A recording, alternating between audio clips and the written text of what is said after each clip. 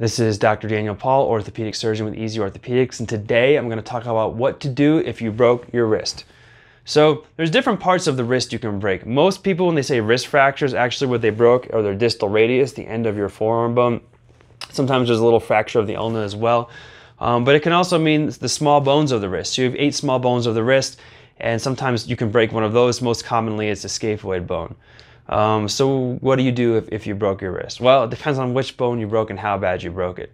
So some people who break their distal radius, it's not too deformed, meaning that it didn't really move too much, and you can get away with casting it for about a couple months.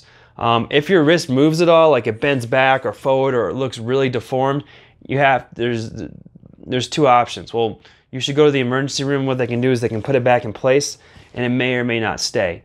If it doesn't stay or the fracture is in the joint or in too many pieces, then they'll recommend surgery, which you should do to not compromise your hand function long term. So if you let it go and it moves too much, sometimes it'll cause you problems long term or long term wrist pain.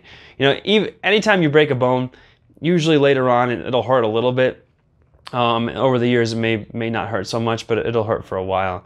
If you break one of your wrist bones, like let's say the scaphoid, that's the one commonly broken. If it doesn't move too much, which is kind of rare, again, you can cast it. And that one you need to cast for a really long time. That's like 3 months.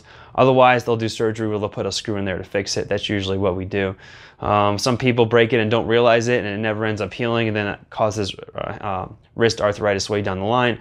There are some good surgeries we can do to fix that, but generally we like to fix the scaphoid if we can. The other bones in the wrist, really don't break too much, so when they do, most of the time you can get away. It just depends on how bad they broke and what you did, but they're pretty rare. So by and large, most wrist fractures are the end of the radius bone, the distal radius, or the scaphoid bone. Rule of thumb is if they're not too badly, if they're not deformed, then you can cast them. Otherwise, put them in place and try to cast them. Otherwise, you'll need surgery to fix them. So I hope I was able to answer your questions about what to do if you broke your wrist. If you have any questions I didn't answer, feel free to leave them in the comments below, and I'll do my best to respond. But note that I can't give you medical advice about your specific medical condition. If you like this video, we put out new content every week, so please like and subscribe, and thanks for watching.